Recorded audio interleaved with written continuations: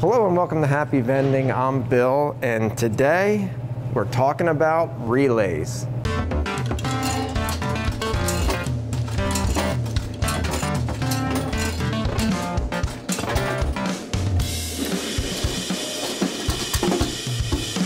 Happy Vending. So what exactly is a relay?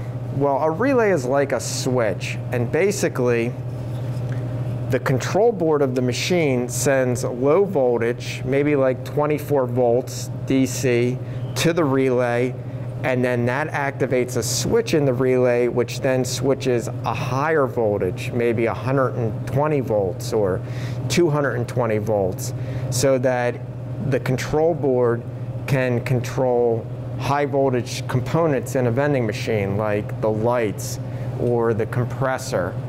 And it does that just by sending out low voltage, so the control board isn't actually switching the full 120 volts. The relay is doing the actual switching. These are things that often go bad in vending machines. And if you ever come to your vending machine and the sodas are warm, you don't want to automatically assume that the compressor went bad. You got to think, well, maybe it's the relay, that the control board is telling the compressor to turn on, but the relay isn't actually switching the compressor on. So that's one of the first things that I check in a vending machine. Now, in this Royal GIII machine, I actually added a relay. If you take a look up here, this was an add-on relay so that I could have the control board control the lights in the machine to help the school where this machine is located save some electricity at night when nobody's in the building. The lights would turn off. Also, it helps the bulbs in the machine last a little longer by turning them off when you don't really need them to be on. But this machine didn't have the light relay in it, and many of the G3s didn't ship with the light relay. It was an add-on kit. So I bought the kit. They gave you the relay, the jumper cables that go to the control board, as well as go down to where the lights get the voltage. I mounted the relay here because they only give you a certain amount of wire to go from the relay up to the control board and a certain amount of wire to go down to the other part. So you had to sort of pick a spot midway between the two. So that was an add-on relay. The compressor relay is down here at the bottom of the machine. You can see this whole relay brick right here. That's the relay that would turn on and off the compressor. Most of the G3 machines do not have the add-on to turn on and off the evaporator fan. That fan is always running in the machine, so that's why nothing's connected to that. But we do have the connections going to the compressor. And I always keep a backup relay in case one of these go bad in my machine. I can swap that out. It's something you always want to have an extra of, the relays that your machine needs. So if you're thinking you might be having a relay issue on your machine, there is a way to go into the control board and test your relay.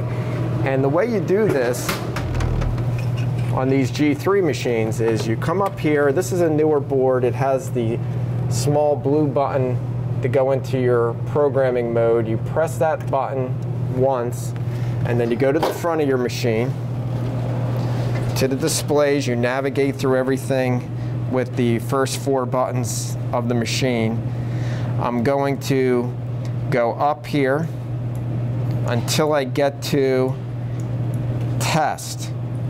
To enter that, I'm going to press the 4th button. And you have different tests that you can do on your machine. We want to go to the relay test. So we're going to keep going up until we see relay. And there it is. And now to enter that, I'm going to press 4, the 4th button. Now this is the compressor relay. Right now we see a 0 at the end. That means the relay is turned off, so the compressor should be off. Now if I press the 4th button, it should turn that 0 to a 1, and that should turn on the relay for the compressor, and you'll actually hear the compressor turn on. You'll hear the click of the relay and then the compressor come on. Let's give it a try. I'm going to hit the 4th button. I don't know if you could hear it. I could hear it. and I hear the compressor running now, so I know that that relay is working. If I press this again, that will go to a 0 and it will turn the compressor off. Boom. So my compressor relay is working great. I'm going to go up now to the next relay. This is the fan relay, the evaporator fan. Like I told you, most of the machines do not have that set up that you can actually turn on and off the fan. And this one is no exception to that. Like if I try to do this, nothing happens. The fan just continuously runs. So there's no relay set up for the fan in this machine. Let's go up to the next one. Here is the light relay. Now this is the one that I added to this machine. I put in the light relay so that it will turn on and off the light. 0 means the relay is off. Press the 4th button, it's going to turn that light relay on. Boom. And now you see the lights have come on the machine. If I hit that 4th button again, it will turn the relay off and the lights turn off.